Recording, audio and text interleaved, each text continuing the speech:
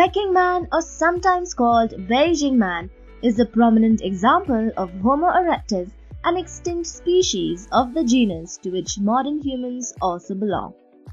What's interesting about it is that the name Peking Man is a collective term for fossils of about 40 individuals found at Zhoukoudian near Beijing in the 1920s and early 1930s by an international team of researchers working at a laboratory in Peking.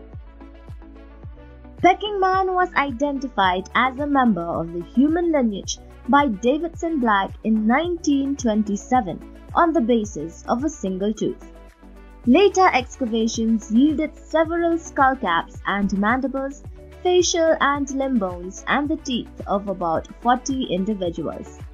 These fossils date to about 770,000 to 230,000 years ago, and before being assigned to Homo erectus, they were variously classified as Pithecanthropus and Sinanthropus pekinensis.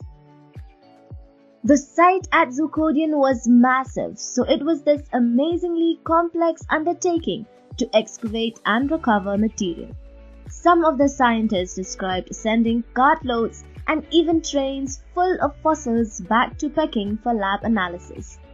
Good thing about the finding was that the specimens found included 6 complete skullcaps, which helped the researchers learn more about the cranial features.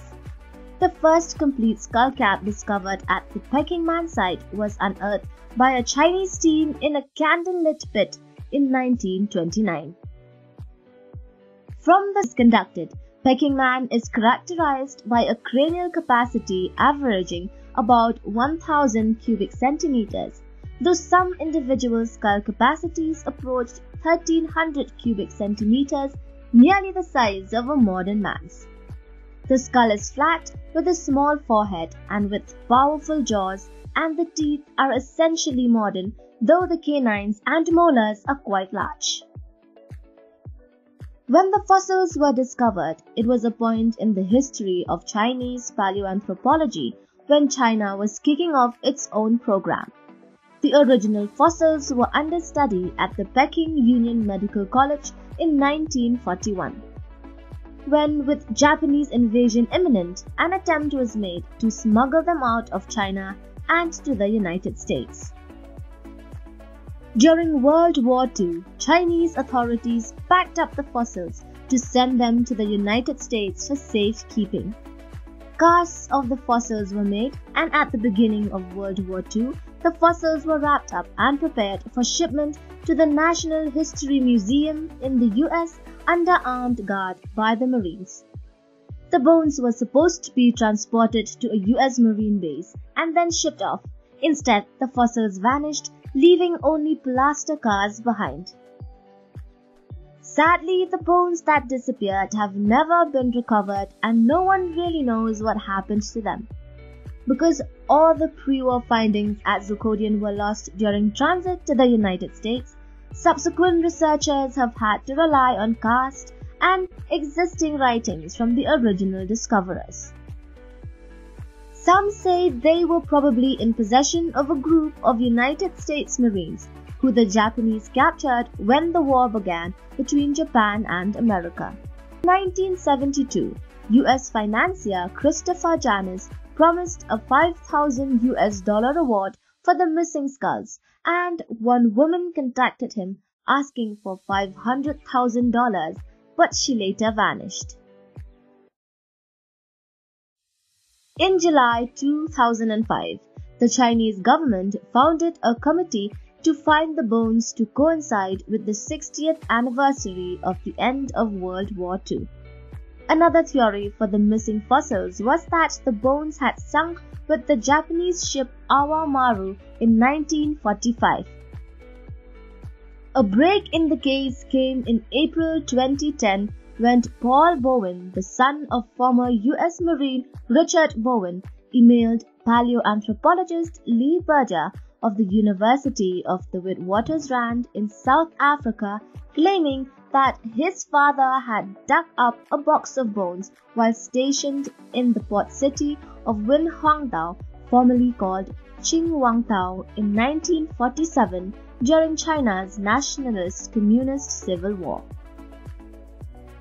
Berger started to investigate further and working with Wu Liu in Zhuoudian, both of China's Institute for Vertebrate Paleontology and Paleoanthropology in Beijing. They went to Wenhuangdao in November 2010 to locate the site of the US Marine base where Bowen was stationed. What they found was that the area is now an industrial hub with numerous warehouses. The researchers report in the South African Journal of Science that the most likely site where Bowen found the bones, which the team located based on Bowen's descriptions and with the help of a local historian, is now a large parking lot, and Berger and his colleagues could not excavate the area.